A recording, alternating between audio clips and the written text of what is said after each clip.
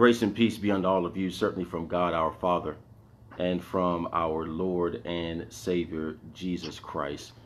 This is Minister Ryan Perkins welcoming each and every one of you to Wednesday night Bible study. We certainly thank God for the wonderful opportunity that He has given to us one more time to gather together in His name around the truth of the Word of God.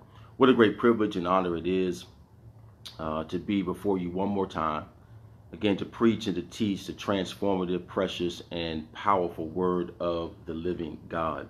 Tonight we're going to continue our study coming from 1 John chapter number 2. And tonight we're going to be dealing with verses 15 all the way down to verse number 23. So if you have your Bibles, turn me, if you will, to 1 John chapter number 2, and then draw your attention to verse number 15. 1 John chapter number 2, beginning at verse number 15. While we're turning to 1 John chapter number 2, beginning at verse number 15, we trust that each and every one of you has had a wonderful day in the Lord. We thank God for Him watching over each and every one of us. We thank Him for, again, another opportunity to share with you the truth of the Word of God. We have had a couple weeks off, if you will, but during those weeks we've had some dynamic times in the Lord. We certainly thank God for what took place during those Wednesdays. We thank God for the time of refreshing, time to recharge, but I'm very delighted and excited to be back, to be before you again. And we thank God again for this wonderful opportunity. We certainly want to continue to thank our good friends at the Intercessory Prayer Ministry. We thank God for their leadership. We thank God for their faithfulness. We thank God for their endurance, for their commitment in gathering together saints on a daily basis to lift us up to the very throne of grace, the very throne of God. We thank them once again for leading the way, because you all know very, very well that if we're going to be everything that God intends us to be, we've got to be men and women of consistent and fervent prayer. And we thank God for, again, their leadership and their guidance and leading the way with a wonderful example of a consistent and fervent prayer life. So I encourage you to follow their lead, follow them as they follow Christ, and be men and women of prayer.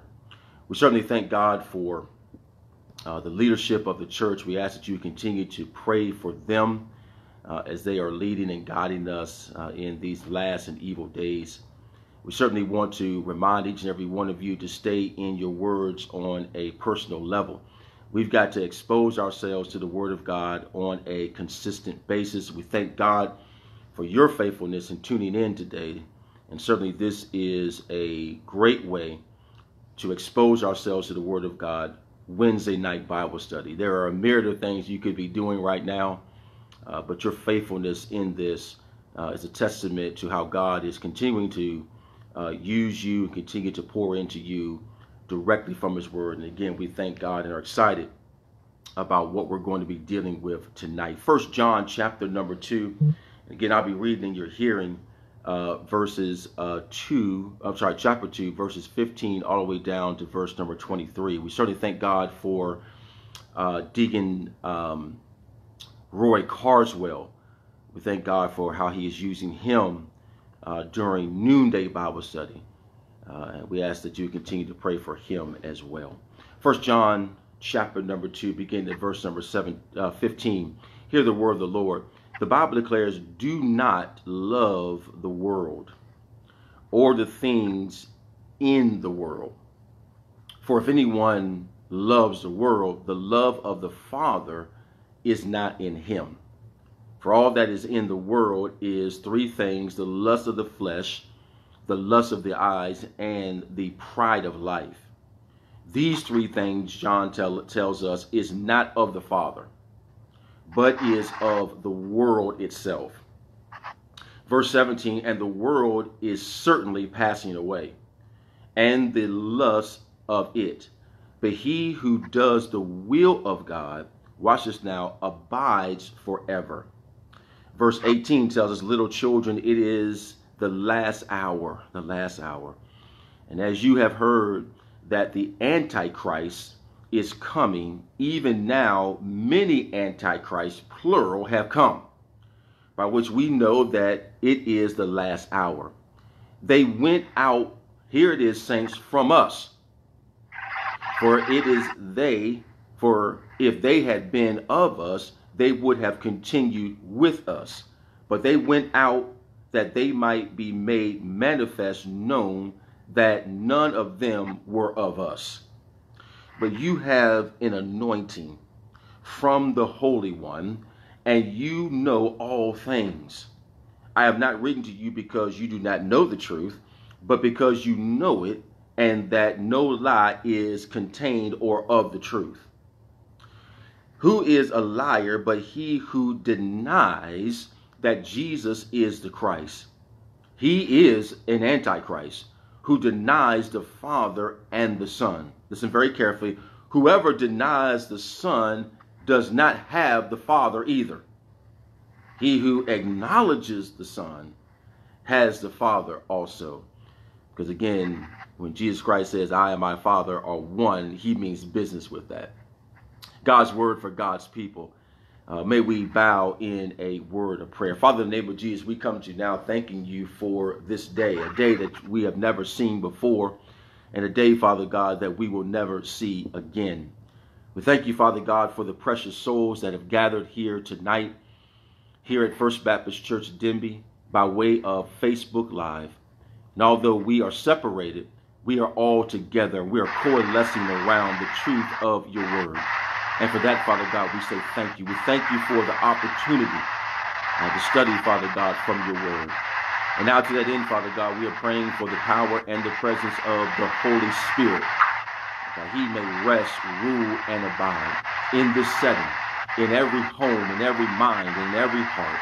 Open up, God, our understanding, that we may be able to clearly understand what the Spirit of the Lord is going to say tonight. We ask, Father God, that you would touch each and every individual that is on this Facebook Live tonight. Continue to bless them, Father God, mightily. Have your way tonight. We thank you for what Christ did for us on the cross of Calvary, where he suffered, bled, and died some 2,000 years ago. He was buried, but he rose again the third day with all power and authority in his hand. And for that, Father God, we say thank you. We love you on the day because you first loved us. We ask all these things in the matchless and powerful name of Jesus Christ we pray. And all of God's children say amen and amen. If we had to pin a topic to our Bible study tonight, it would be do not love the world. Do not love the world. Beginning in verse number 15, John tells us exactly that. He says, do not love the world or the things that are in the world.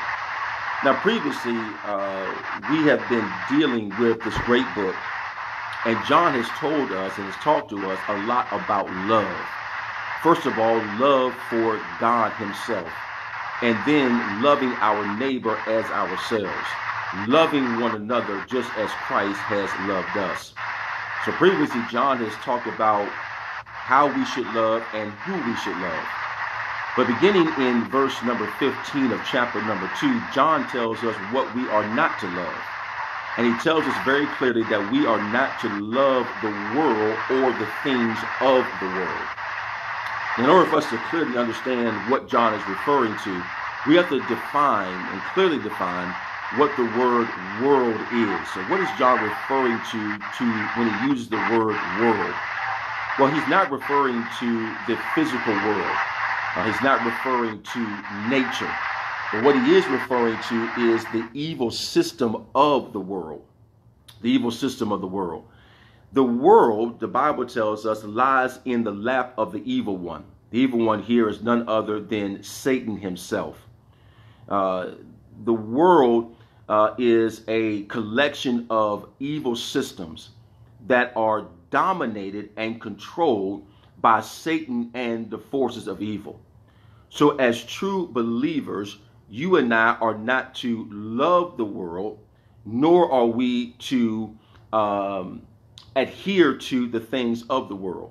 John tells us we're not to love the world, nor are we to love the things that are in the world. Now listen to what he says here in the B clause of verse number 15.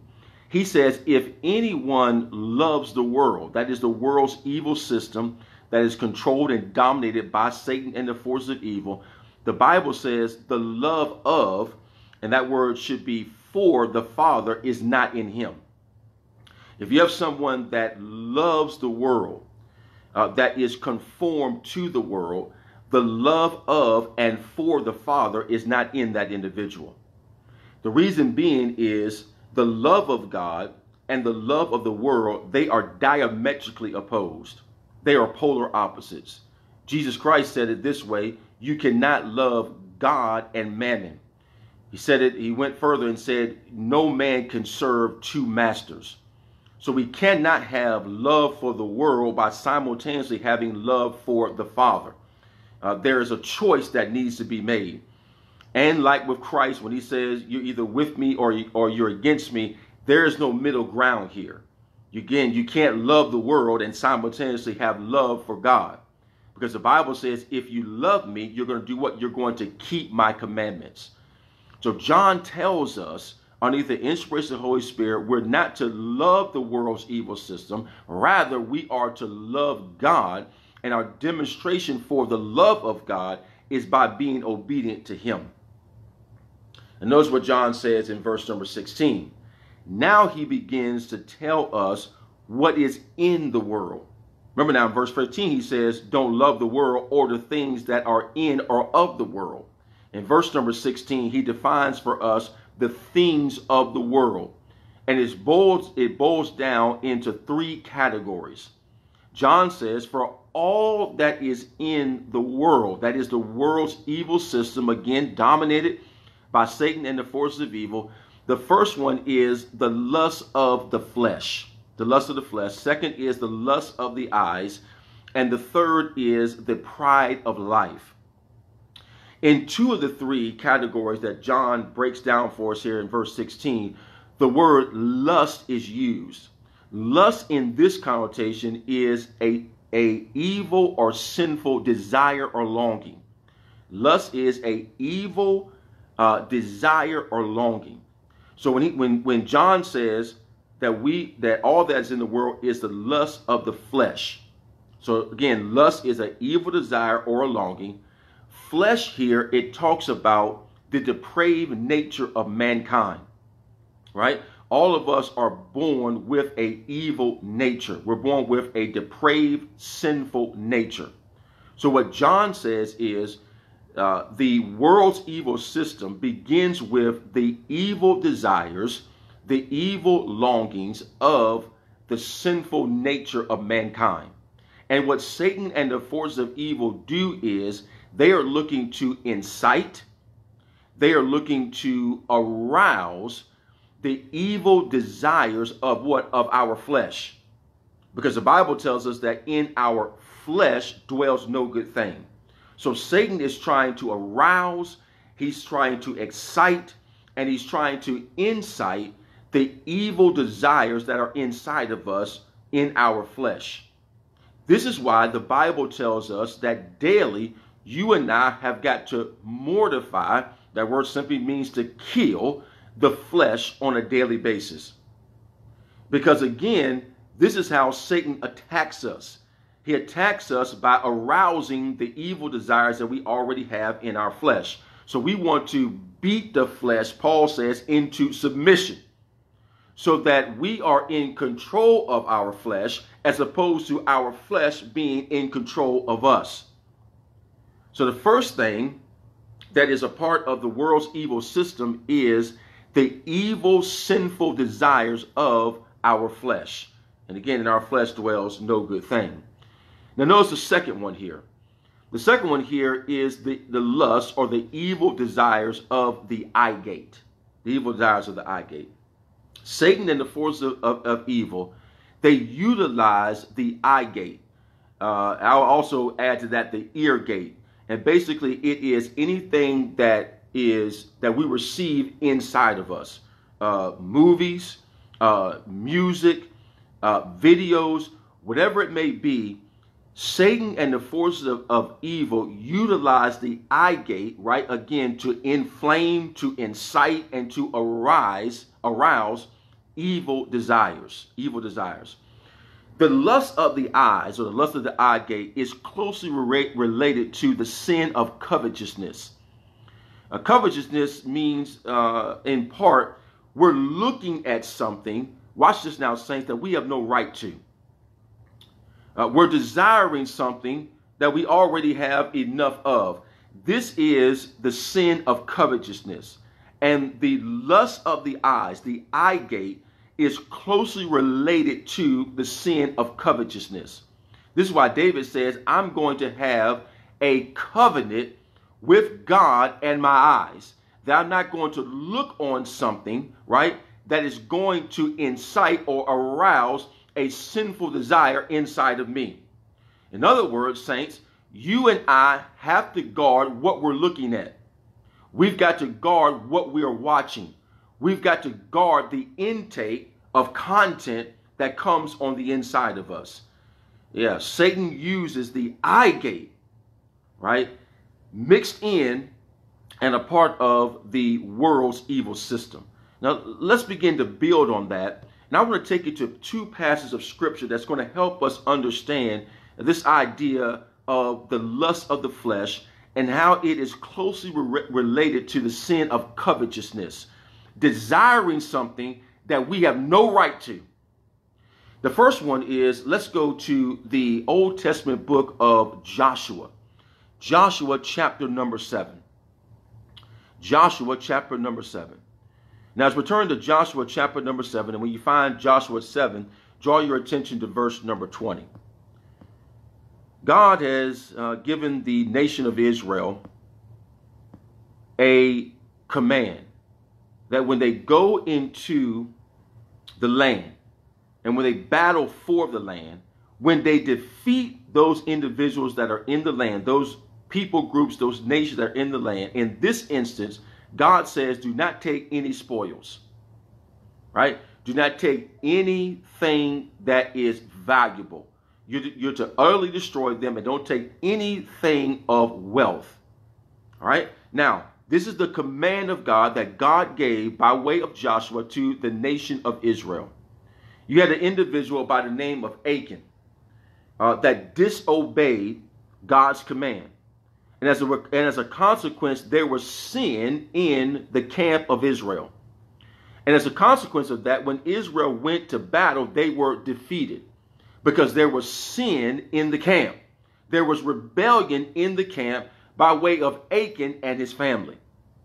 Now, when this was discovered that Achan had stolen, Achan had rebelled against the command of God and had taken some material goods, some material wealth from the nation by which God told them not to do.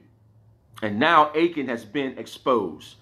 Now notice what Achan says in verse number 20, because Joshua confronted Achan about his rebellion and disobedience to what God had commanded them to do. Notice what Achan says in verse number 20. Joshua chapter 7, verse 20. The Bible says, and Achan answered Joshua and said, indeed, I have sinned, watch this now, saints, against the Lord God of Israel. And this is what I have done. Here it is now, saints. When I saw, that is the beginnings of the lust of the flesh, the sinful desires, sinful desires of the eyes, the eye gate. Achan said, when I saw, listen now, among the spoils, a beautiful Babylonian garment, 200 shekels of silver, a wedge of gold weighing 50 shekels. What does the Bible say? I coveted after them and took them. So you have the lust of the eye gate coupled with covetousness, because he coveted those things which he had no right to. Because God gave explicit instructions to say you're to take nothing. Achan saw them. It aroused an evil desire in him, the evil desire of covetousness. He said he saw these things and I took them. And notice what he says here. And there they are hidden in the earth in the midst of my tent with the silver under it. And then Joshua, of course, if you know the story, had to deal with the sin in the camp. And Achan and his entire family were stoned, his entire family, because the entire family was in cahoots with Achan, because they hid it, as it were, in the house. But this is how Satan works. He gets us to see things, right? And then covet those things, which God says, you know what? You have to touch those things. Looking at things and desiring things we have no right to. Let's go a little bit further. Now let's go to the New Testament gospel record of Matthew, the gospel according to Matthew. And when you find the gospel according to Matthew, I want you to draw your attention to chapter number 5. Matthew chapter number 5. And then when you find Matthew chapter number 5, I want to draw your attention to verse number 27. Matthew chapter 5. And we're going to begin reading in verse number 27. This, of course, is part of the Sermon on the Mount that our Lord gave, recorded for us in the Gospel according to Matthew, in Matthew 5, 6, and 7.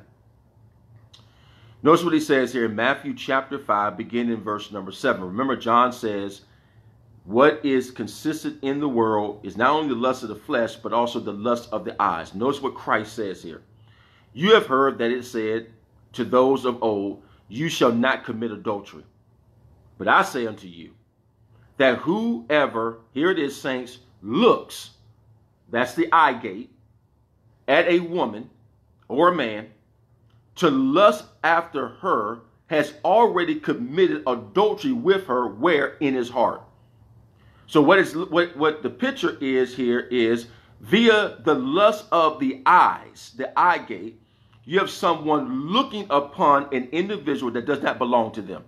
If you're married, look on your wife. If you're married, look upon your husband. If you're not married, you're not to look upon anybody of the opposite sex in a sinful way. Because the Bible says when you do that, you have already committed adultery in your heart. If you're looking at someone that's single, you've already committed fornication in your heart. Now notice what Jesus Christ says. If your right eye, talking about the eye gate, if your right eye causes you to sin, Jesus Christ says, pluck it out, gouge it out, and cast it from you. For it is more profitable that one of your members perish than your whole body be cast into what? Into hell's fire. What is Christ talking about? He's not literally talking about taking a knife and cutting one of your eyes out. The point that Christ is making here is you and I have got to take drastic measures to do two things: to prevent us from sinning and to stop us from sinning. And this is the point that Christ is making. We've got to take all measures necessary to prevent us from sinning. Again, flee from even the very appearance of evil. And if we are caught up in a sin, we've got to take drastic measures to repent of that sin.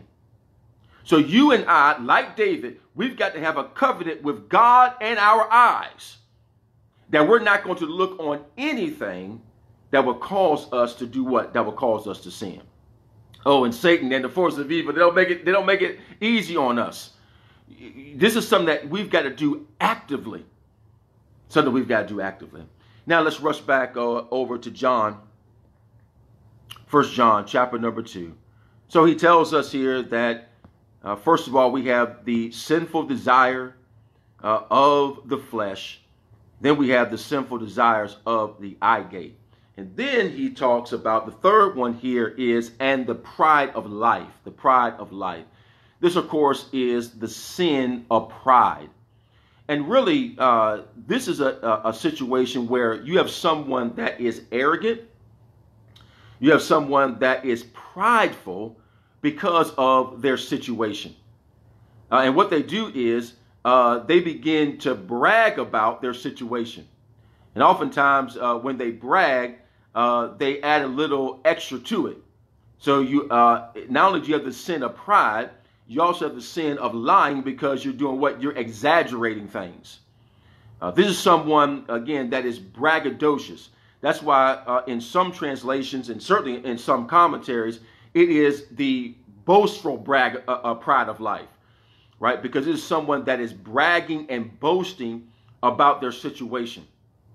Not giving God any credit for their blessings, but giving themselves credit for it. And then trying to make themselves look bigger and better than what they really are. This is what John talks about, the pride of life. Pride, the Bible tells us, it comes before a fall. It comes before destruction. Pride is a sin. And the Bible tells us that we are to humble ourselves under the mighty hand meaning authority of God. And in due season, he's going to lift us up. You see, you and I are going to be humbled. We're going to be humbled. The issue is who's going to be doing the humbling. Because the Bible, God graciously allows us to humble ourselves. And I would encourage you to take advantage of that. Because we don't want God to humble us. That's a painful situation. To the Bible, God gives us the opportunity to humble ourselves under the authority of God. And don't worry about being lifted up. God will take care of that in his own way and in his own timing.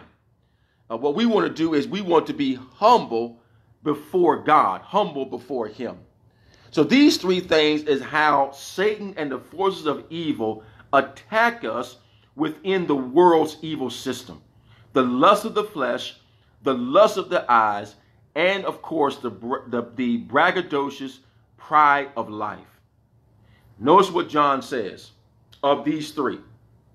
Of these three, he says, is not of the Father, but is of the world.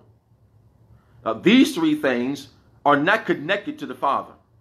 The Father rebuffs and resists these things, but they are embedded in the world. Now listen very carefully. When you and I consistently engage in these things, what we are doing is we are conforming to the evil system of the world, a system that is dominated and controlled by Satan himself. And the Bible clearly tells us that we are not to be conformed to the world. We're not to be bought into the things of the world, but rather we are to be transformed by the refreshing, the renewing, what? Of our minds. Of our minds. This is why John tells us that we are not to love the world, nor are we to love the things of the world, because these things are separate from the Father. You cannot love the world and God at the same time. And God tells us this is how Satan attacks us. Again, we are to be cognitive, Paul tells us, of the wiles of the devil. We talked about that a couple Sundays ago.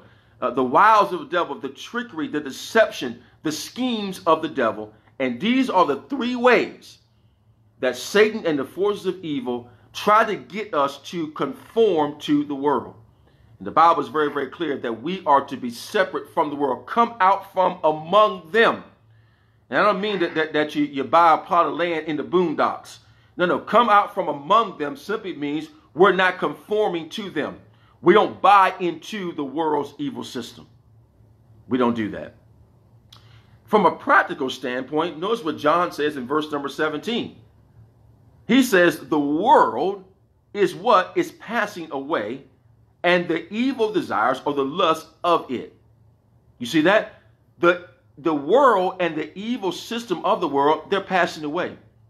Peter tells us that they're going to be burned up with fervent heat down to the elementary level. Protons, neutrons. The world's evil system is going to be burned up in the fire of judgment. Why would we want to be associated with something that's going to be utterly and completely destroyed? The world, John says, is passing away, and the lust of it. Here it is now, saints. But he who does the will of God, here it is, they abide forever. This is talking about eternality, talking about eternity. The evil system of the world is going to be utterly destroyed. It's going to be wiped away for all of eternity. You see that? But the Bible says that those that do the will of God on a consistent basis, here it is, abides forever. Yeah, I like that word, abide. This talks about the doctrine of the perseverance of the saints. We persevere, we endure, the Bible says, until the end. And we do that by the empowerment of the Holy Ghost. And we're going to deal with him a little bit later in our time. But the point here is, as Christians, we've got to do what? We've got to abide, right, in Christ. It says, he who does the will of God, what? They abide forever. So we don't conform to the evil system of the world. That is passing away. But what we do is we endure and we abide, the Bible tells us, in the very will of God. In the very will of God. Now notice what it says here in verse number 18. Little children. Little children. This is a term of endearment. John is writing from a pastoral perspective. He says little children. He says it is the last hour. It's the last hour. This, again, the last hour is what we call, again, a dispensation. It's a period of time. And the period of time, you and I are living in the last hour or the last days. This is a dispensation, a period of time that between the first and second advent of Christ. We're in this period right now. We are living in the last hour. We're living in the last days. And John wants to tell us what's going to be happening in this dispensation. What is going on in this period of time? Tell us, John. And as you have heard that the Antichrist, singular, Antichrist is coming in the future, even now in the present, you have many Antichrists, plural, have what? Have come. This is the first time in the whole of the Holy Writ where the word Antichrist is located. In fact, the word Antichrist is only located in the writings, the inspired writings of John the Apostle.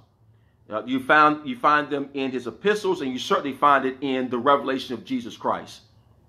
The first Antichrist, the singular Antichrist that John is referring to, is detailed very much so in the book of Revelation.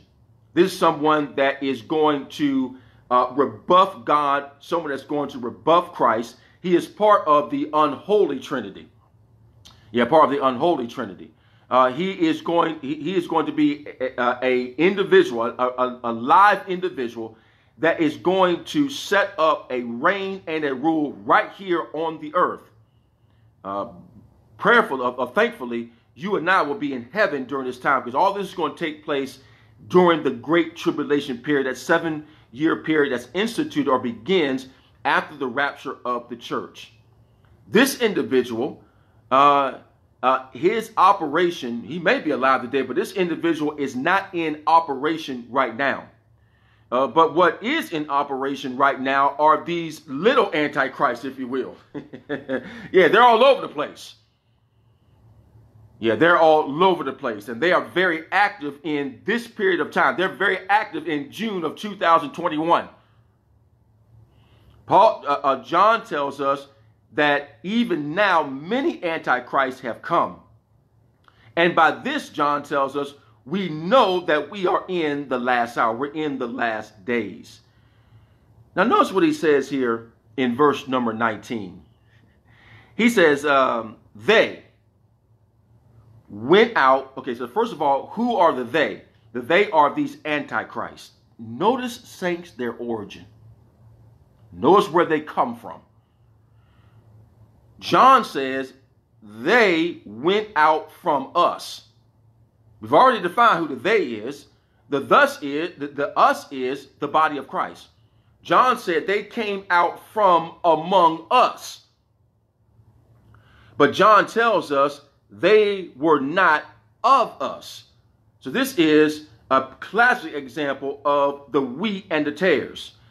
Christ tells us that the wheat is going to grow, the tares is going to grow right up with the wheat. You see that? They went out from us, but they were not of us. You see that? They may have talked like us. They may have went to Bible study. They may have been a part of some type of ministry, but they were not a part of the body of Christ. In other words, they were charlatans. They weren't true believers. They did not have a genuine relationship with God through Jesus Christ. They were among us, right? But they went out from us, John tells us. He says, for if they had been of us, they would have, here it is, saints, continued. Then here John again is talking about the perseverance of the saints. The saints continue in Christ. Abide, Christ says, in me. You got to get connected to me. For if they had been of us, they would have continued or remained with us. Here it is. But they went out that they may be made manifest, known that they were never a part of us. They were never a part of us. And again, this talks about the perseverance of the saints. Christ talks about it in the parable of the sower. And he says that you have the folk that the seed, it fell on the soil and it sprung up a little root. But Christ said because of the tribulations of life, because of the persecution of the church, the true body of Christ, they left. Because they were not truly of us. They did not have a genuine relationship with God through Jesus Christ. You and I, as Christians, we've got to persevere. We've got to endure. We've got to have long suffering. Because in this Christian walk, if you and I are living as Christ lived, thinking as Christ thought, speaking as Christ spoke, you and I are going to be persecuted. We're going to go through some things that we would not have gone through if we were not saved. We are suffering, as it were, for the cause of Christ. And in that, you and I have got to endure. We've got to persevere, and we've got to remain steadfast. Steadfast. Now, look at this now. Let's go over, to underscore this point, let's go over to the Gospel according to Mark, chapter number 13. John says that they came from us, right? But he also says they were never really a part of us. Their relationship to the body of Christ was fake, it was phony, and it was superficial. And the fact that they left, they did not persevere, they did not endure, is a clear, John says, manifestation that they were never a part of us. John is building something here, saints. So we got to follow what he's saying here. To underscore this, we're going over to Mark chapter 13, verse 13. Mark 13:13. Notice what it says here. Mark 13:13. Oh, yes. Notice what Jesus Christ says. Mark 13:13. He says, and you will be hated. Why, Lord? By all, for my name's sake. Doing that which I have called you to do for my glory, you're going to be hated. Hear what it says here. But he who, what does Mark say? Endures, perseveres, has what Dr. King said, staying power. You're not going anywhere. You're persevering, you're enduring, you have long suffering. He says, but he who endures to the end is going to be saved. Is going to be what? Is going to be delivered. You see that? And a tall tale sign of a fake, phony, so-called Christian is that when persecution comes up, they do what? They flee. Because they don't really believe it anyway. No one is going to be persecuted, right, for something they truly don't believe in. They're not going. They're going to run away. And this is a part are what John is referring to. Now let's go a little bit deeper. Let's go a little bit deeper. We're going back to John, 1 John chapter number 2. Notice what he says here, saints.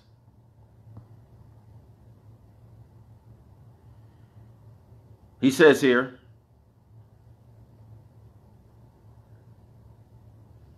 verse 19, they went out from us, but they were not of us. For if they had been of us, they would have continued, remained, persevered with us. But they went out that they might be made manifest or known that none of them were of us. Now notice what he says in verse number 20. He says, but you have an anointing. You have an anointing. Anointing in this particular context is you have an empowerment. God empowers us for a specific task. That's what the word anointing means, both in the Old and the New Testament. Anointing is the empowerment of God for a specific purpose. John tells us, those of us that abide in Christ, remain, we have an anointing. We have been empowered. Where did the anointing come from? Where did it come from? Not the source, if you will, of the anointing, because it comes from and the source is for the same thing. But John makes a dichotomy here. He says the anointing, good God of mercy, it comes from the Holy One. That's none other than our Lord and Savior Jesus Christ. He anoints us.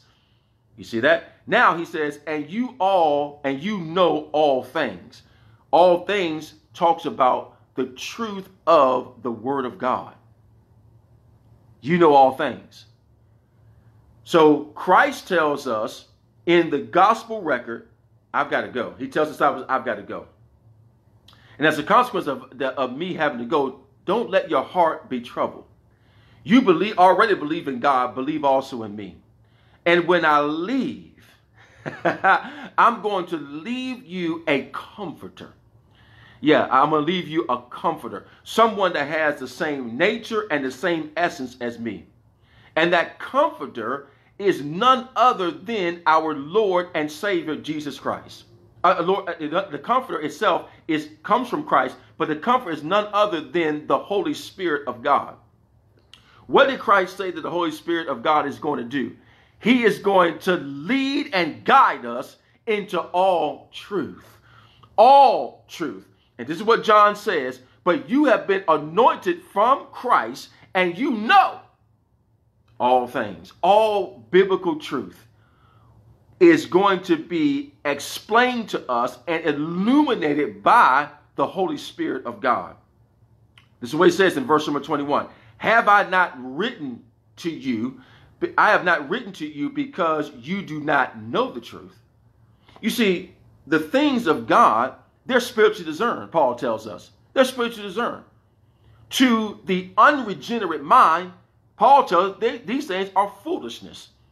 The only way we can deeply understand the things of God, the only way these things can be applied to our everyday life is that the Holy Ghost has got to open up our understanding. And it's that same power, that same anointing that allows us to live out what he is explaining to us. We've got to have the Holy Ghost. And Christ has given us the Holy Ghost, and what a precious gift it is. He is going to lead and guide us into all biblical truth. And then he's going to empower us to live out that biblical truth. I'm not writing to you because you don't know the truth.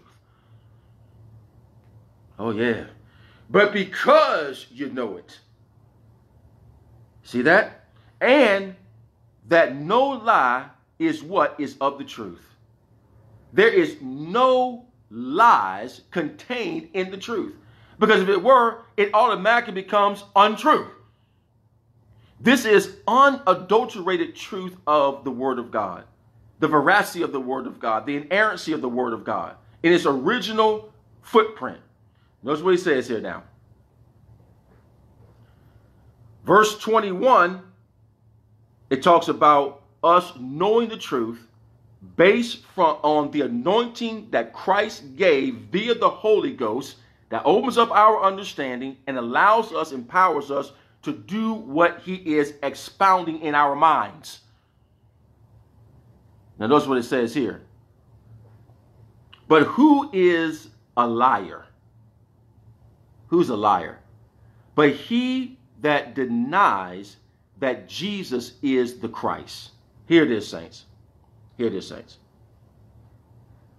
He says, I'm writing to you not because you don't know the truth, but you actually know the truth, and there is no lie embedded in the truth or within the truth.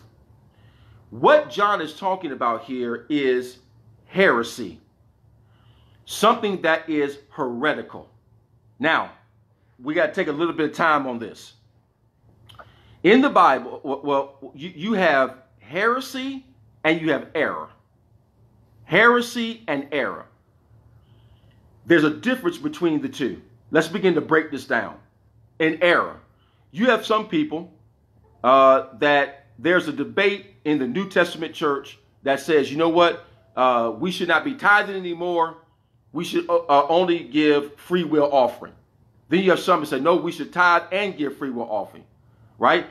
Whatever side that you're on, the Bible says that we, as a man purposes his heart, so let him give. But the Bible also says that we're to do what? We're to tithe. That is what? In error. The difference between an error and heresy is that if a person says, you know what, I don't believe in tithing, all I'm going to do is free will give. You're not going to hell behind that. Maybe an error, but it won't cause you to die and go to hell. Heresy are false doctrines that attack, here it is, the nature of God, the nature of Christ, and the nature of salvation. Now, if we get those three things wrong, one of those three, that it means that we're what? We're outside the ark of safety. So you have error and you have heresy. The lies here that John is referring to is heresy. You know that because he asked the question, who is a liar? The one who denies that Jesus is the Christ. The Bible says we've got to believe both in the person, that is everything the Bible reveals about Christ, and also his redemptive work, his death, burial, and resurrection. When you start fooling around with Christology, what the Bible reveals about Christ, you're in trouble. You say, well, why do I got to believe that Christ was born of a virgin? The reason why you got to believe that Christ is born of a virgin is because if Christ was born like any other man, that means he was born with a sin nature. If he was born with a sin nature, that means he sinned. If he sinned, God did not accept his sacrifice on the cross of Calvary. Christ, if he sinned, could not be the Lamb of God, right? The sacrifice of God that came to take away the sins of the world, because the Bible tells us both in the Old and the New Testament that God wants a lamb without spot or wrinkle. So when Christ was born of the Holy Ghost, born of a virgin, that means that he had the nature of God, is God, lived a perfect life, uniquely positioning him to be the Lamb of God, the sacrifice of God that takes away the sins of the world. When you start fooling with Christ and the nature of God and the nature of salvation, you're in trouble. Now you're dealing with heretical things, heresies. Heresies. Now, we don't want any errors. Another one I can give you an example of an error is this. Some people say, well, you know what? In baptism, you can sprinkle folk. Or you can pour water over their head. That's an error. Because the Bible is very, very clear that we should be immersed. We go down in water as Christ did. But that's not going to send you to hell.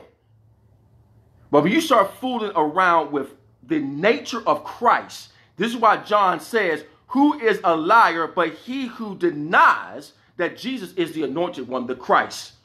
The anointed one is the chosen one of God, the Messiah to the Jew, the chosen one of God, uniquely positioned to be the Lamb of God that takes away the sins of the world. And what these false preachers and teachers were doing is they were saying that Jesus of Nazareth is not the Christ. He was a good man, walked around, did a lot of miracles, same shenanigans that folk are saying now. But John says, anyone that denies Jesus is the anointed one, he is an antichrist who denies the Father and the Son. Because when you deny God, you deny the Son, because the Bible says, Jesus said of himself, I and the Father are one. I heard a guy on television say, well, you know what? I love Jesus, but I got a problem with God. Say what? The Bible tells us that Jesus Christ is the very image of God, the express image of God bodily. That's why Jesus Christ said, when you have seen me, you have seen the Father. You see that? So John tells us here, he is an antichrist who denies the Father and the Son. Because when you deny the Son, you deny the Father. When you deny the Father, you deny the Son, because they are one and the same. Same essence and same nature. Very quickly, saints, listen to this real quickly. If you want to know whether or not a religion is a false religion, an heretical religion, ask what is their theology about Christ. Years ago, I was working or about to begin to work in the yard with my father. Jehovah's Witness comes up. Hey, can we talk to you guys? And my dad said, sure, yeah, you can talk to us. They were going on and telling us this, telling us that.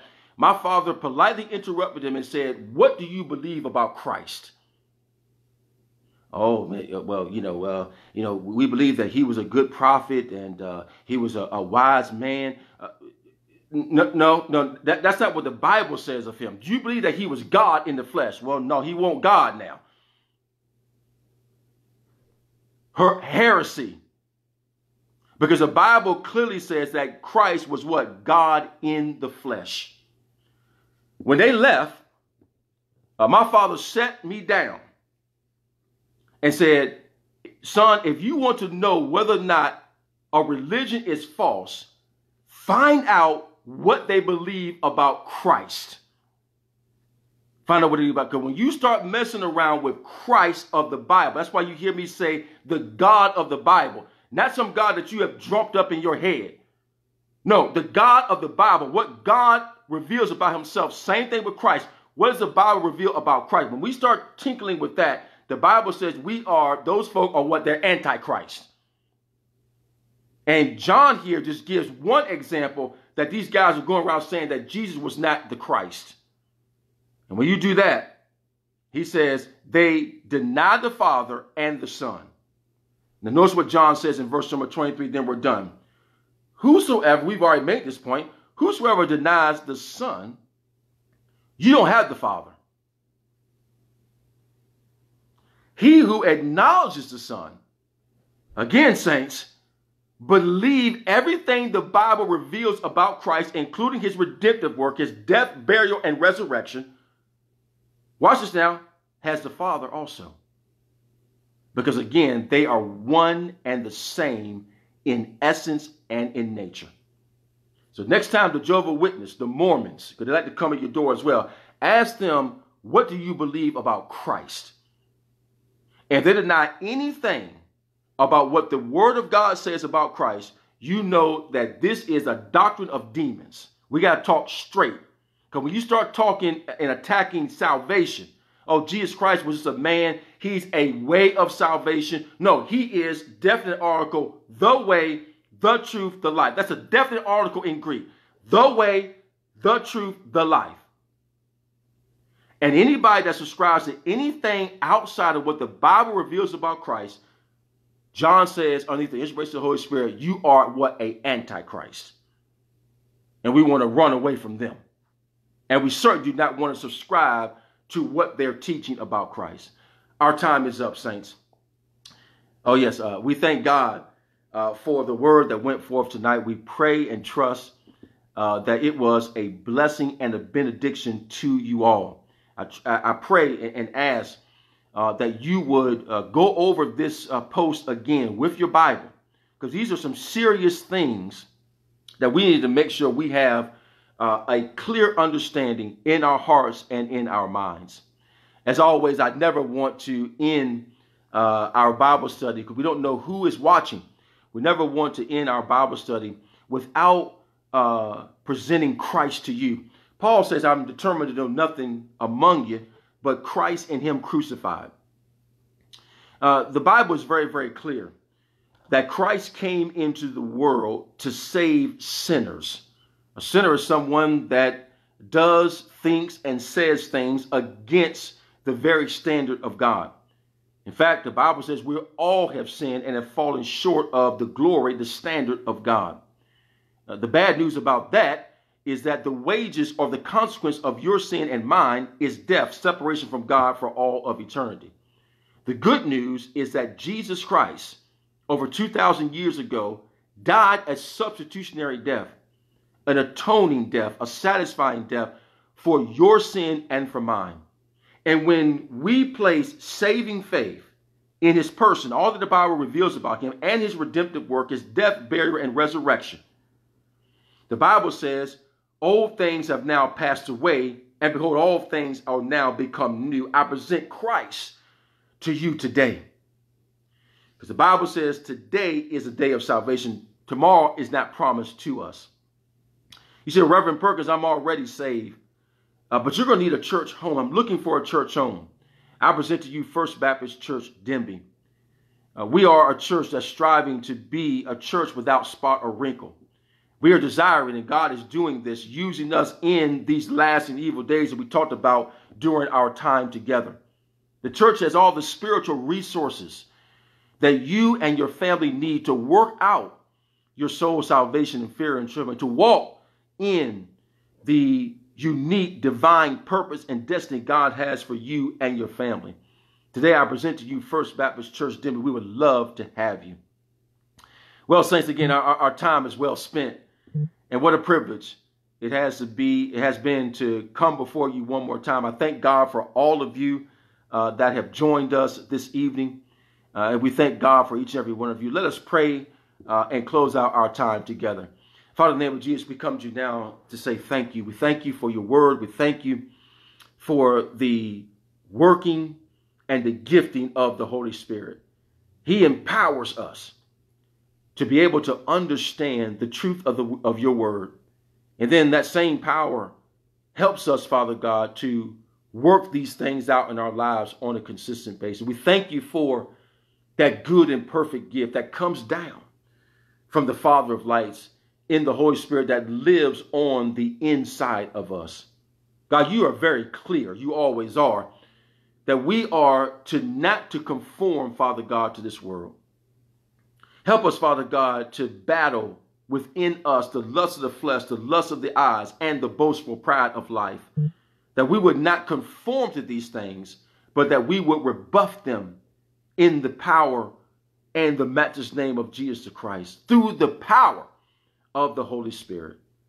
Help us, Father God, to make a difference in terms of our everyday lives.